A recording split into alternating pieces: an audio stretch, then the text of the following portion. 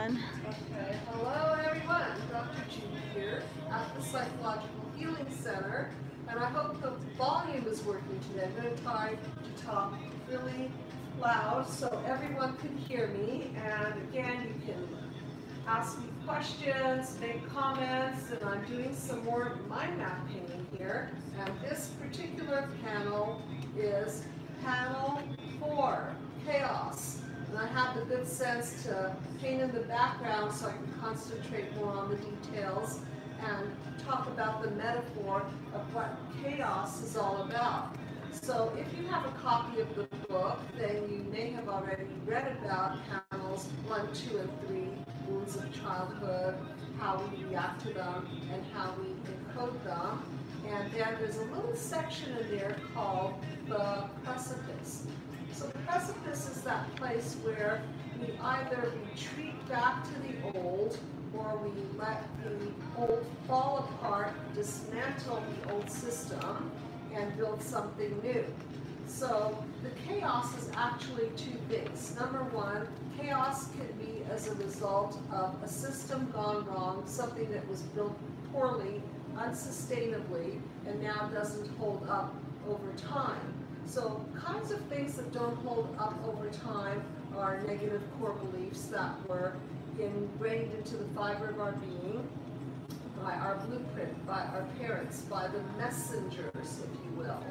Now we carry those messengers within us, and basically what I'm going to paint today are the foundationals of the fiber of our being. So I'm going to paint in here what happens with chaos when the bonds start falling apart. So this represents, let's say, the mother bond, the mother DNA strand, and let's say that her injuries in childhood made her unsustainable. Okay, so there's the mother bond, and you can see that it's fallen apart and not very sustainable at all.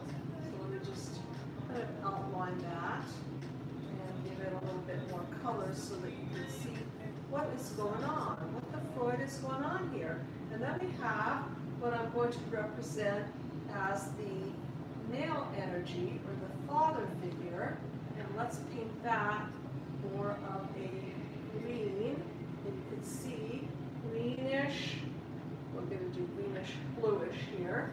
And that particular bond, if it's not solid, if dad, father figure, didn't have the solid sense of self, the solid core, then he too is falling apart into chaos. So these two people, these two metaphorical people, if you will, do not have the ability to keep it together. That means that the family structure is going to be compromised, and then the male energy here is also going to be compromised.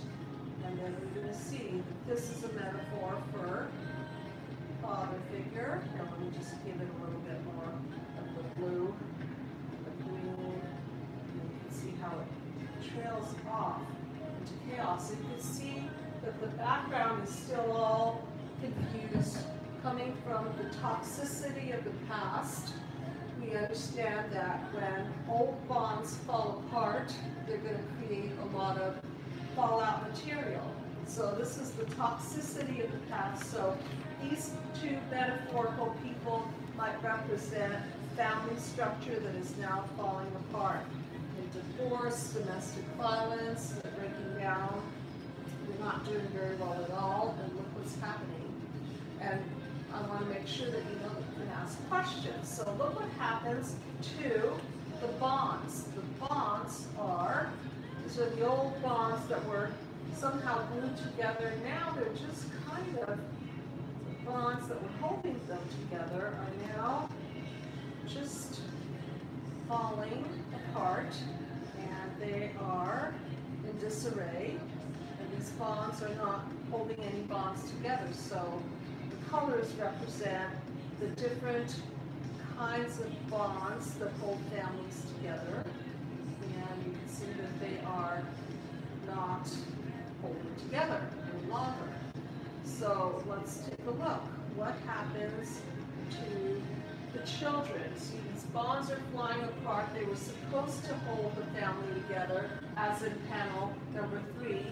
The reason they're falling apart is because panel 3 wasn't built on an integrity.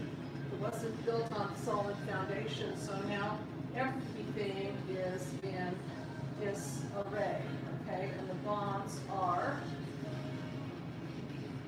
not structured any longer.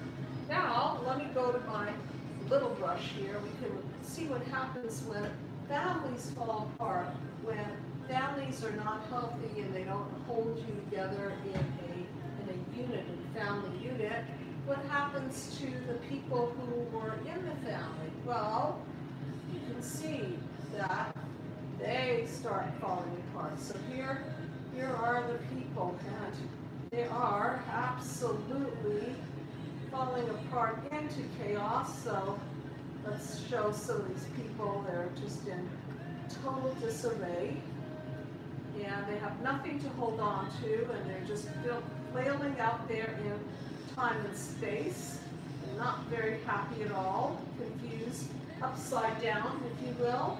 Okay, so here are the people upside down, confused, in chaos, and they don't have any place, anybody to hold on to, any so-called sustainability. So you can see that they are not in good shape. They have nothing to hold on to, and I'll just put a few more of these people in here so that you can see how family members are not really doing well at all. So here's somebody just kind of flying off into space and time, and very disjointed and not doing very well at all in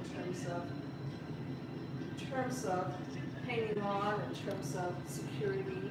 There is no security here, so you can kind of get the feeling that everything is disjointed. And please feel free to ask me questions as I ping along and metaphorically outline to you a little bit more about what happens to people when they don't have a structure to hold on to, and they don't have the solidity of family structure. So let's just do another little person here, and this person here is also flying off the handle, so to speak, and these people are not very solid. And when you don't have a solid family structure, these DNA strands also represent our inner core.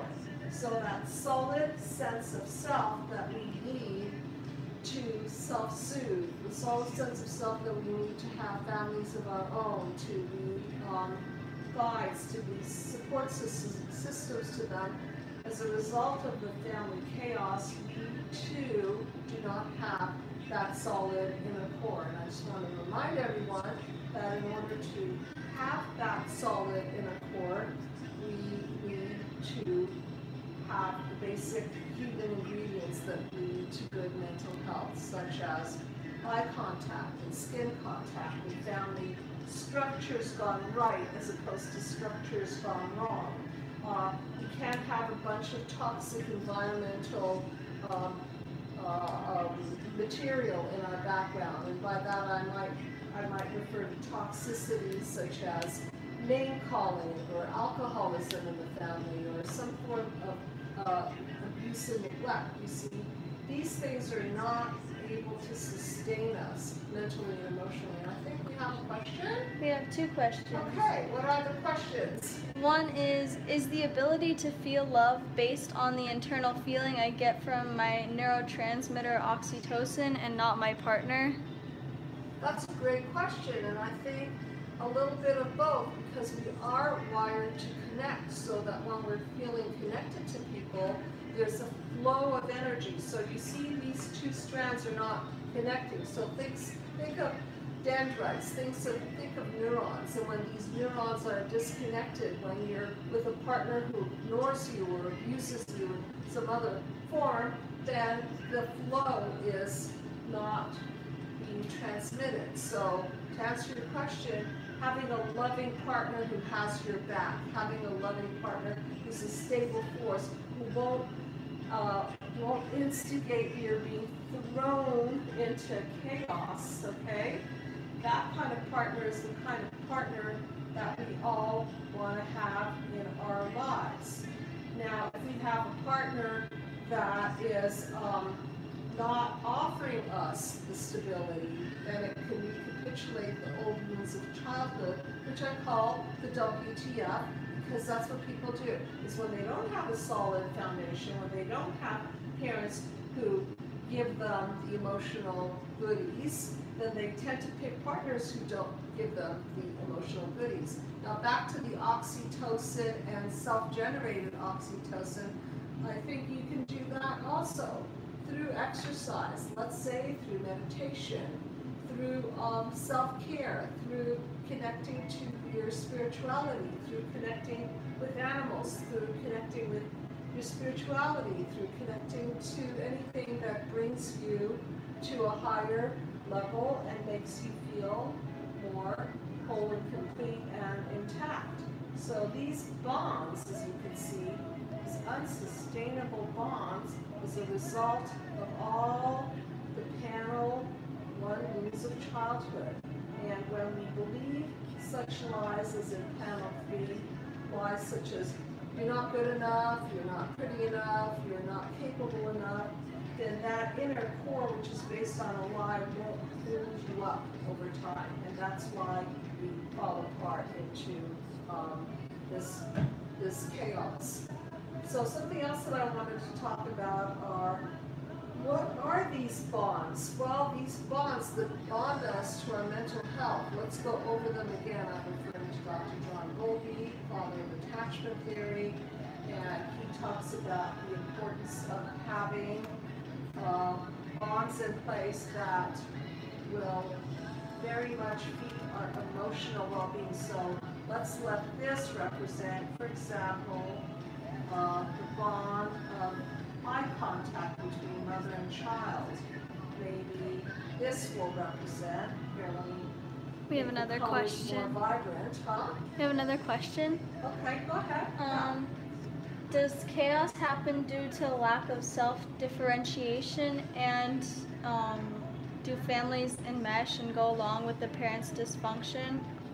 Okay, does chaos happen as a result of lack of self-differentiation? I would say lack of self-differentiation is the end product of parenting gone wrong, because when we have healthy dependency, then we can form that healthy parent-child bond. And so when we don't have that healthy core family structure, then we don't separate and individuate correctly. So we might become too clingy, and let me try to see if I can represent that. So maybe this little child will try to grab on to a bond that's already in trouble. Okay, so I'm trying to make this a grab-on bond. Okay, so here's the clingy person, but the clingy person is really clinging to nothingness, to dysfunction. So what's going to happen? Everything's going to pull down. Everything's going to fall apart. Any other questions?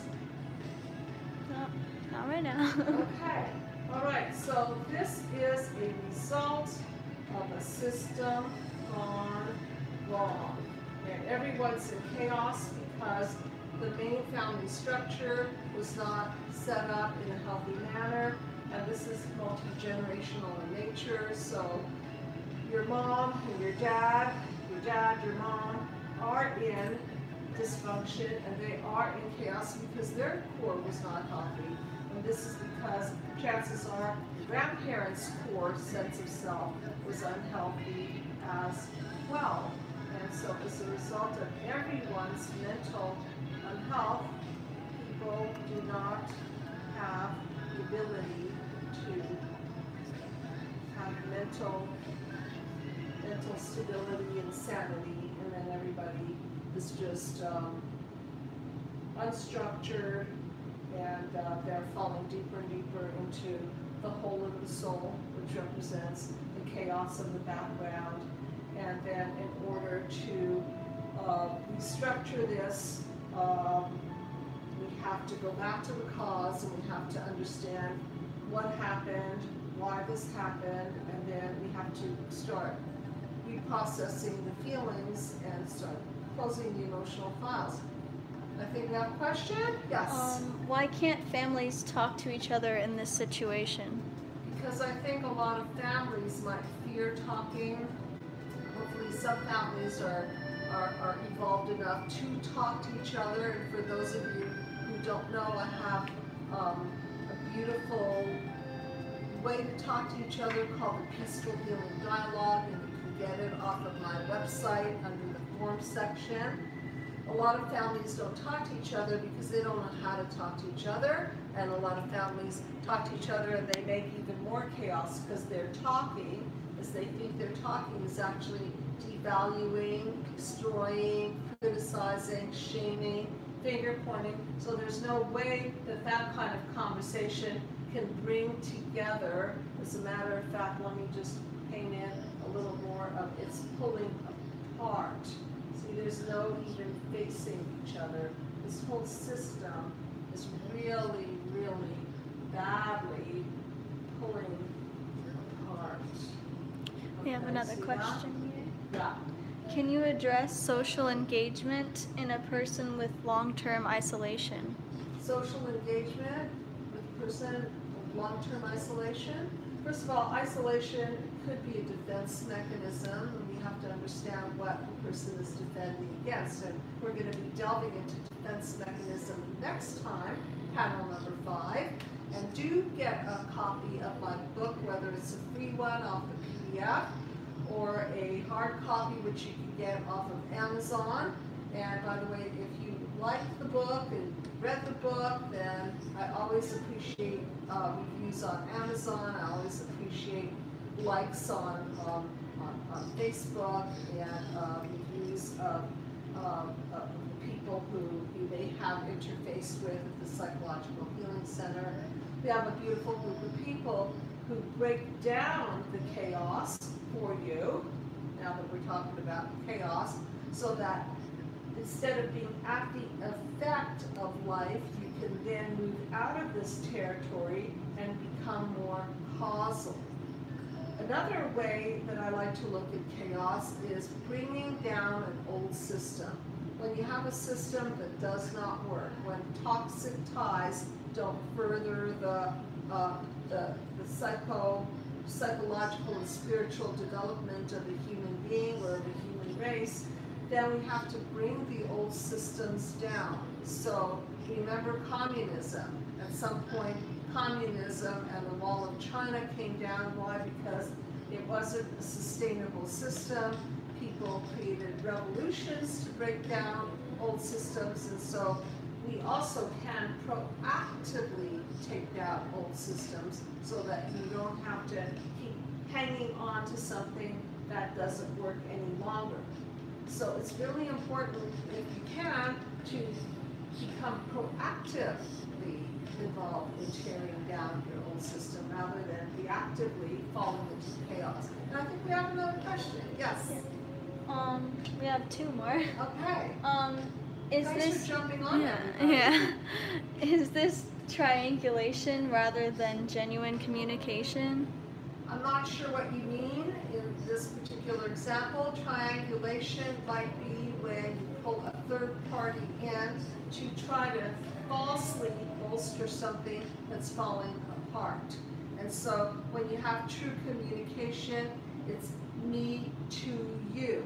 It's not sideways, unless it's a therapeutic sideways. Dr. Murray Bowen would triangulate himself into the therapeutic configuration in order to help people detangle from the past in order to move the system along. So unless you're a therapeutically triangulated in person, then chances are that the third party is just another way to buffer the direct communication and maybe even have that third party be a scapegoat or a third party be a person that they're using as a defense mechanism to avoid the intimacy, to avoid the conversation.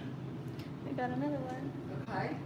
If the ability to feel love is based on oxytocin and not the other person, does it matter what my partner does? Meaning, if my neurotransmitter doesn't work properly, does it matter? Okay, if we're in a true state of depletion, if we have completely depleted all of our neurotransmitters, then in a sense that's, I think, where this question becomes relevant, because sometimes no matter what other people do, it's not being registered because the capacity to take in love, the capacity to take in kindness may have been somehow distorted or thwarted or destroyed, in which case we have to take a look at the old defense mechanisms erected around perhaps guarding your heart so that you would not have to go through any more pain and suffering.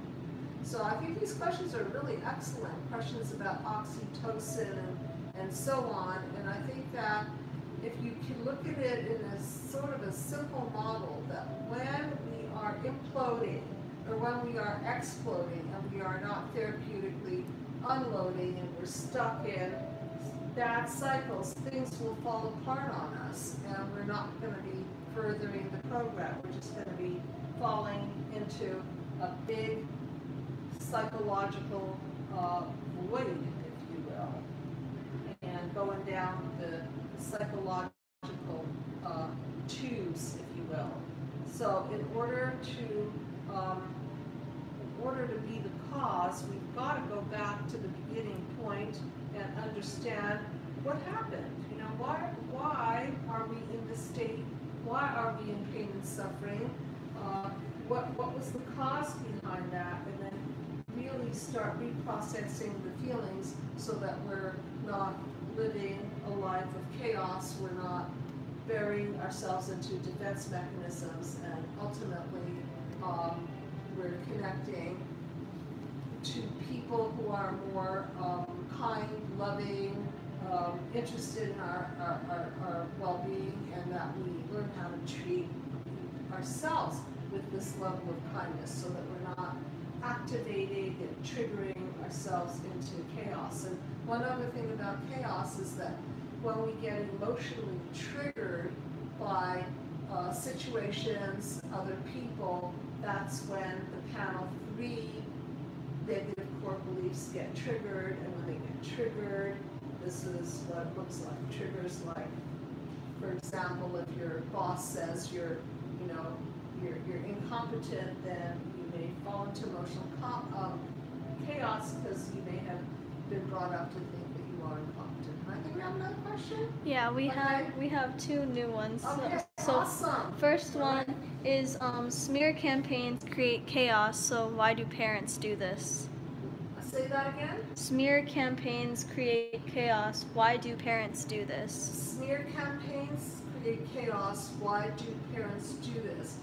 I think parents do this because of their own dysfunction. And if they're trying to smear other people, especially their children, with their problems, that's called projection. And why are they projecting? Because they're in massive psychological distress themselves. They don't know what to do with the pain. They don't want to process the pain. They don't even want to open up that can of worms. So sometimes the children are the targets of the pain, and that's why parents who do this are unhealed parents. And as I say in one of my videos, parents, please own your own stuff. If you're a parent, own your own stuff, and the more you can do that, the more you can help your next generation heal. Any other questions? Yeah. Does the pain of abuse and humiliation ever completely go away? I think that is a great question. We are all humans. We're very, very sensitive. Does it ever completely go away? I don't see how it could 100% completely go away. Just like we have scars, I think it'll leave a scar. Maybe we can use the scar as a reminder of the past and as a reference point. how far we can go within ourselves to heal. And the way to really complete it so that it doesn't rear its ugly head is to go back to point A, panel 1, the causal point, and understand and reprocess the pain, the anger, and the humiliation. Does anybody else have any other questions? Yes. We'll just wait until they pass by Or here. life falls into chaos. Yeah. And remember what chaos is. Chaos is like entropy. There's always organization and disorganization. So I wanted my mind map process to go perfectly. Now the dogs are barking in the background. It's always going to be chaos. We have one last question. Okay.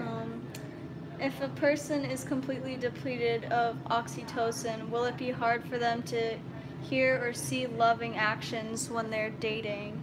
Like, meaning no matter what one says, the depleted person can't feel it. I think that there's validity to what you're saying. The question is, can a person who's really depleted of oxytocin really feel the positive love of the person in a dating situation if somebody is then being in the presence of somebody more kind and loving? They may miss out on that because, number one, unless we are mentally healthy, we will tend to pick people who actually re-enter us. And the other thing is that we may not know how to take in the love, because in order to take in the love, we have to feel that, first of all, love exists, and second of all, that taking in anything from another person is a safe thing to do, as opposed to a toxic, crazy-making idea. All right. I think that's all the questions. So with that said, if there are any other questions, please ask away. I'm Dr. Judy Rosenberg, a licensed clinical psychologist here at the Psychological Healing Center. And I created a mind map to heal human disconnect so that people don't have to suffer and fall into chaos and be at the effect of life. And this process is a from through to process, from the wounds of the past, dismantling. See, this is the dismantling the old system and then paradigm shifting us into a better way of being and a better way of seeing. And are there any other questions that are being asked or comments? Yes. Okay. Do the flashbacks of the chaos go away completely, which could also bring about bodily reactions such as nervousness and anxiety? Okay, so the flashbacks of chaos, I think we'll use chaos then as a flashback of a metaphor of either complex PTSD, which is old PTSD that was never resolved, or any kind of PTSD where the psychological files are still open. So will it ever, what was the question, will it ever go away? Yeah. Yeah, it could go away when you get your head straightened out about whether these triggers are really threatening and they're real, or whether they are in past old files and they're not necessarily threatening in the here and now. So how they go away is we have to make a distinction between what's really happening or what was happening and why are events in the here and now still triggering off old traumatic events. Any other questions anybody has? And don't forget, everyone, I'm going live tonight on YouTube, and we are going to be talking about contact versus no contact for siblings and family members. So please tune in tonight, 8 p.m. Pacific Standard Time. I'm going to be discussing this subject. You're free to ask more questions. I just wanted you to all understand how this mind map is really a metaphor for all kinds of things. In this case, you see, no bonding, crazy chaos. The bonds are totally flying into outer space and they're not holding the structure together. I have two more. Okay. Does a patient experience flashbacks when doing mind map therapy? Yeah, sometimes, and that's not a bad thing to pull up old files so that they can be completed in the right way. Because a flashback is your mind's attempt to straighten everything out. Remember, it's the WTF, the what the Freud. Let's bring it back around again so that this time around we can complete it and straighten it out and have peace around it. And then,